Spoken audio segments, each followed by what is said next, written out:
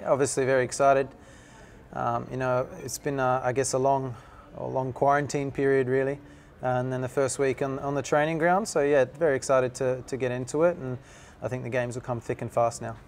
No, it was actually really good because obviously the club was able to set me up with the treadmill in the quarantine room, so I managed to keep fit. Ball-wise, you know, after the first session I felt fine, and then energy-wise feeling good as well. So it was just good to be in amongst the squad, and hopefully today we can get a good result.